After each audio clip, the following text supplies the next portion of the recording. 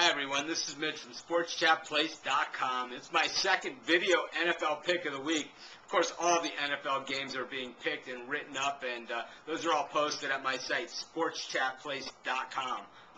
There's also every single college game is written up and picked as well at the same site, SportsChatPlace.com. We're also having a free picking contest, which is free to enter, cash prizes. It doesn't get any easier than that. The minimum prize that we give away each week is $100 cash money. Though the last 2 weeks, because of the bonuses that people have hit in our sponsors' bigger contests, we've given away $2,000 in the first 2 weeks of our picking contest. No one has had to invest a dime. Pretty good stuff, and we hope to continue this march throughout the season. In any event, let's get back to this, this NFL contest. And San Francisco travels to Minnesota. We got, two teams that have started the season 2-0, and two of the teams in first place in their respective divisions here. The line in this thing is Minnesota laying 7 points, touchdown at home, and this game features two of the best running backs in the NFL. Adrian Peterson and Frank Gore. Yeah, Adrian Peterson has been getting a lot of publicity as the best back in the NFL. He's earned it. Every time he touches the ball, he's the home run threat to go around the corner or to take it up the middle. Once he gets a step on the defense, no one is going to catch him.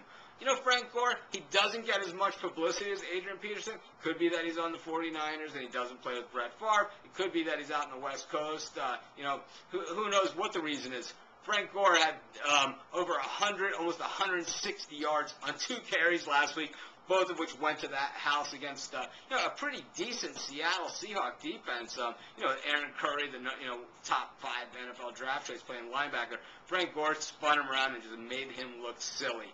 The Niners, they don't do anything fancy. They certainly don't do anything spectacular. They never signed their first-round draft choice, Michael Crabtree, at wide receiver. They just play a hard-nosed football, just kind of in the image of their head coach, Mike Singletary.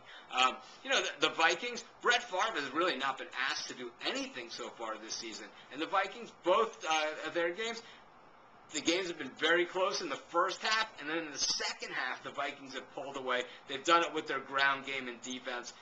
Favre has really not been asked to lead this team or to guide this team. He kind of is there just being the quarterback, and giving what the defense takes him and managing the game, which he is, he certainly has the experience to do that.